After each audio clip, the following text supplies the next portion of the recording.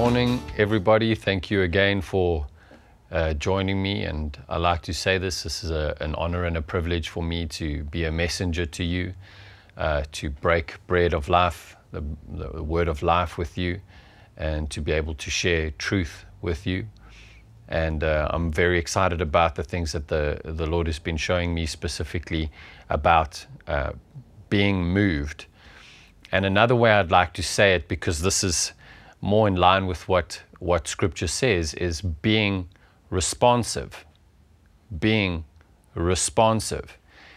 And some of you have heard me use this example before, but in medical terminology, if you are dead and a medical personnel is looking at you, they would use the word they are unresponsive, or if you are unconscious or in a coma, they would use that terminology. The patient is unresponsive. So we're saying be the opposite of unresponsive. We're saying be responsive. Be moved. Be moved by the messages that are brought to you. Be moved by the life of the Word of God that comes to you. So this is an exciting topic for me, and I trust it will be exciting to you as well. So I'm going to jump in to Matthew 4, verse 2 to 4. And remember, this is kind of like our golden text, as Kenneth Hagin used to say, our golden text. And verse 3 says, "The tempter came." And I want to tell you that the tempter is working in the world system, the system of Babylon, 24 hours a day. The tempter will come. And the tempter said to Jesus, "If you are God's son," and he will always come to tempt you. If you are you really? Is it really true? Are the words of life really true? If you are God's son, command these stones to be made loaves of bread. And this is what the enemy is so good at doing. There's always another way.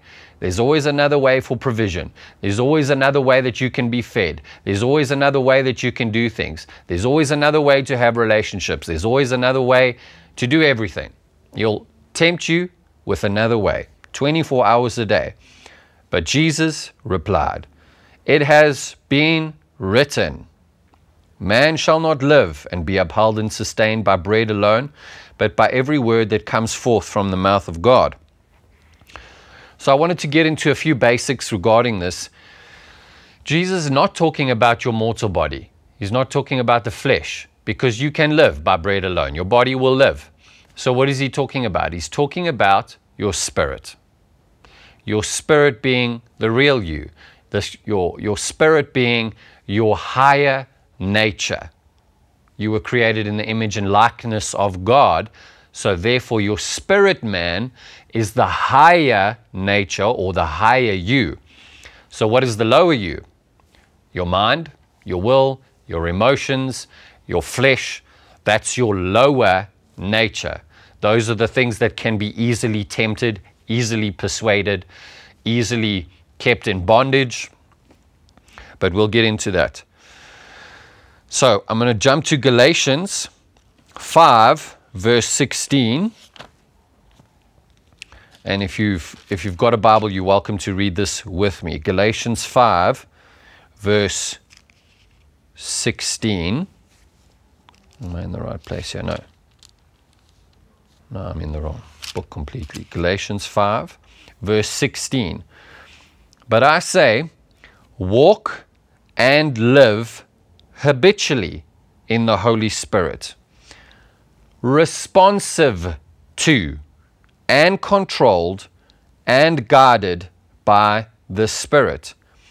Then you will certainly not gratify the cravings and desires of the flesh, the human nature without God." So be responsive to the Holy Spirit habitually, which means all the time. I'm going to jump to Galatians 6, verse 8. So why am I saying be habitually responsive to the Holy Spirit? And here's your answer. For he who sows to his own flesh, his lower nature, will from the flesh reap decay and ruin and destruction. But he who sows to the Spirit will from the Spirit reap eternal life.